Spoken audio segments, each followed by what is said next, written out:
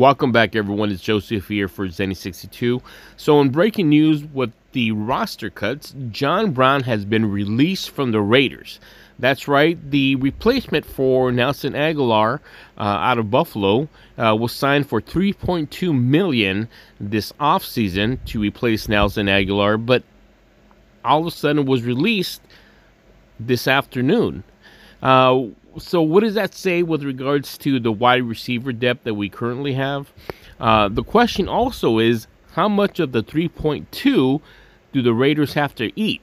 Because that contract was guaranteed. And so we don't have John Brown. He asked for his release, and he got it. He wasn't that effective during the OTAs or during the preseason game. He played mostly on Sunday against the 49ers, but wasn't too effective. So do we have enough in the wide receiver depth with Zay Jones? We have Willie Snead. We have Brian Edwards. We have Henry Ruggs, who's supposed to step up quite a bit from last year.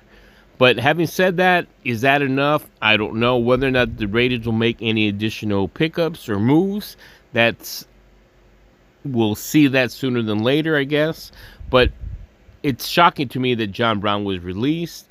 Obviously, we didn't see him play a lot, but the fact that he was supposed to be the next coming of Nelson Aguilar, it's too bad this happened. We'll see what happens moving forward. Keep it here on Zenny62. Don't forget to like and subscribe.